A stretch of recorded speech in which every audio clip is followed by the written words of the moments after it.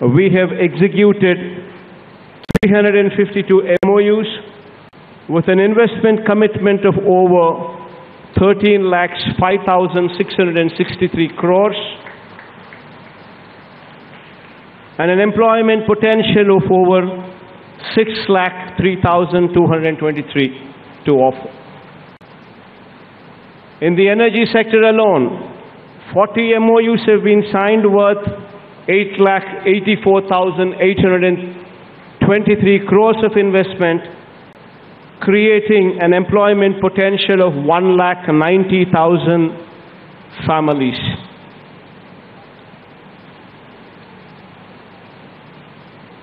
In the IT and ITES sector, 56 MOUs were also signed, amounting to 25,587 crores of investment with an employment potential of 1,04,442 people. In the tourism sector, another 117 MOUs have been signed and the investment to the tune of 22,000 crores with an employment potential of 30,787 people. I wish to point out that one of the sectors into which significant investments were committed is the renewable energy sector.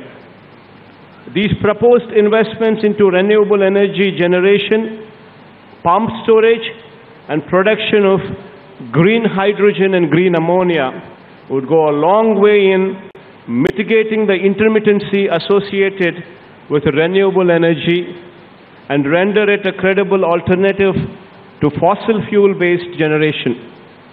This would make a significant contribution in green energy space to India's commitment towards achieving net zero.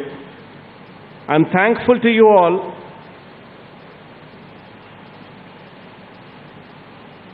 I'm thankful for your trust and faith in Andhra Pradesh and in our government especially. I sincerely request all of you to move from the MOU stage to grounding of your investments in Andhra Pradesh at the earliest.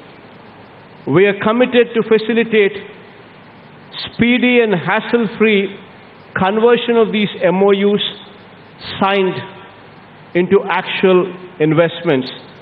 To enable this, we are forming a monetary committee consisting of the Chief Secretary himself and the CMO officials together with the Special Chief Secretary Industries. This committee will meet every week and closely follow up on the implementation of these MOUs.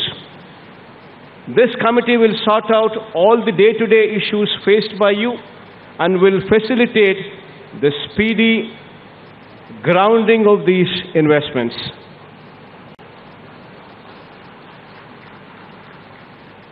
Assuring you all that our government will demonstrate our speed of facilitating business as well. Today we have also witnessed the inauguration of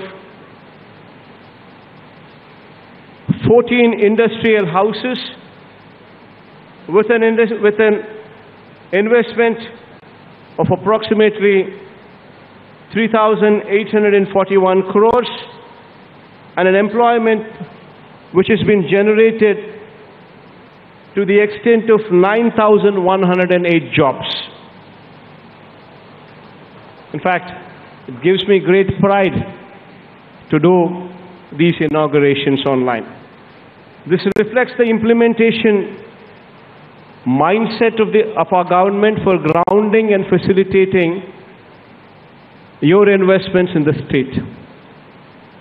And I wish you all the very best as you commence your journey forward, assuring you that you will find an environment that welcomes you, that guides you, provides you access to enabling infrastructure and skilled manpower, mitigating the risks associated with your business, and effectively rendering your investments mutually rewarding to both you and the state of Andhra Pradesh.